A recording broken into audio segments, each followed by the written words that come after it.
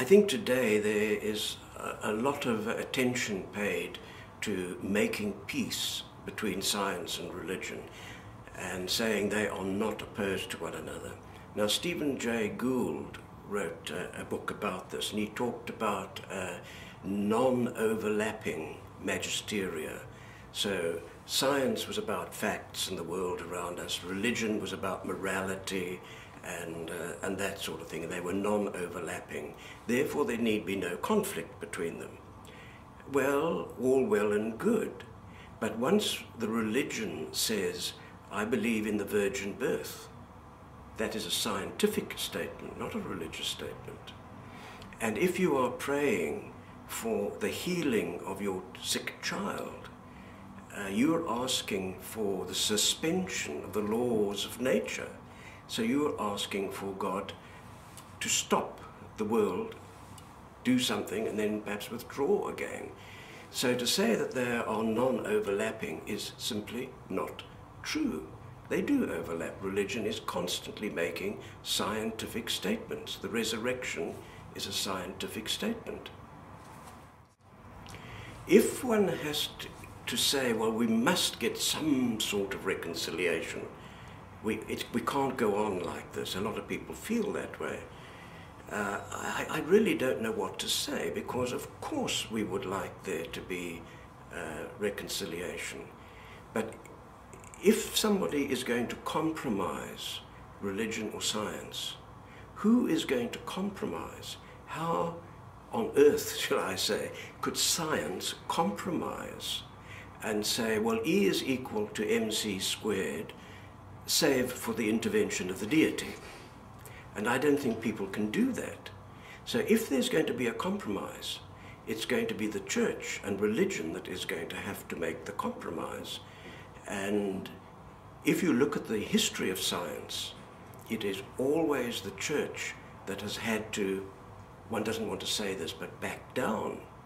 The church has to concede, yes, the world is round, yes, the sun is at the middle.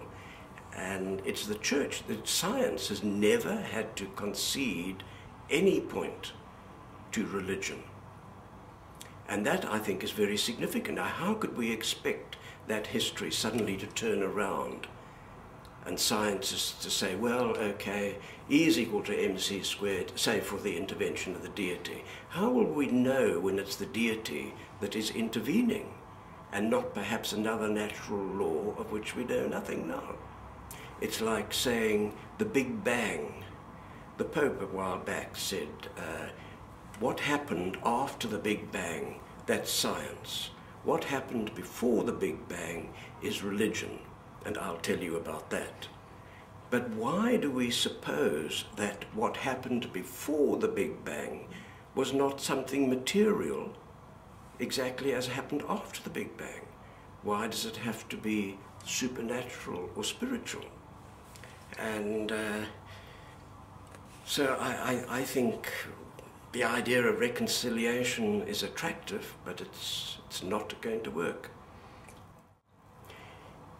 Religious scientists and people that I've met who are, highly intelligent people, when you start questioning them about their religion, very often it comes down to the vague sense of Wordsworth on Westminster Bridge. They think that there is a sort of aura of spirituality.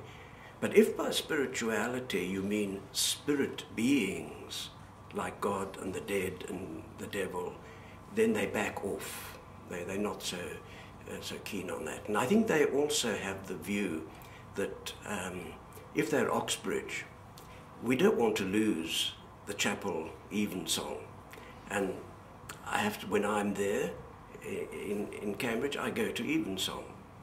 And I don't think the baby has to go out the window, or down the plug hole, I should say, with